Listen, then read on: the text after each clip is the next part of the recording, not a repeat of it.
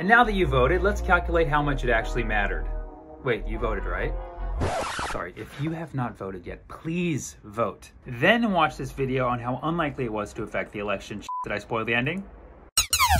Turns out voting is like real estate. Location, location, any idiot can do it.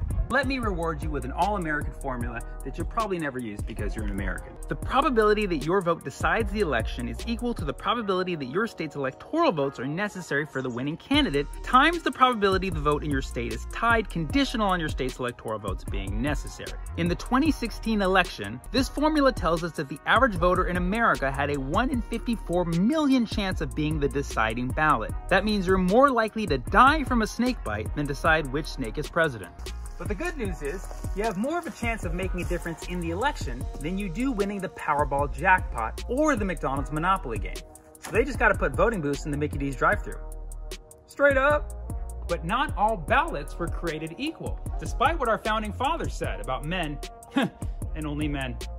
If you were a voter in a swing state in 2016, you had an approximately 1 in 3 million chance of deciding who the president was with one single vote. Still small, but makes your vote count as much as 21 average Americans combined and over 2,000 times as much as a Californian, which is why it's always Californians reminding people to vote. Overcompensation. Because we believe in equality in the United States of Arizona, Florida, Georgia, Minnesota, Michigan, North Carolina, Pennsylvania, and of course our nation's capital, Wisconsin. DC stands for the cheese. If you voted in New Mexico in 2008, you had a 1 out of 6,000 chance of flipping the election all by yourself, and a 1 out of 7,000 chance of flipping meth as a chem teacher dying of cancer. And this year, to have the most voting power, you gotta pencil in your vote in Pennsylvania because pencils are what the Amish use. But Sammy, this your vote doesn't count much is a dangerous mentality backed by all that evil logic and simple obvious math.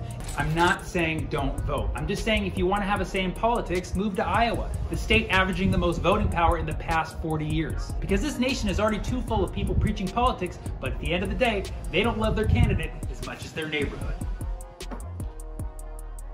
Whee!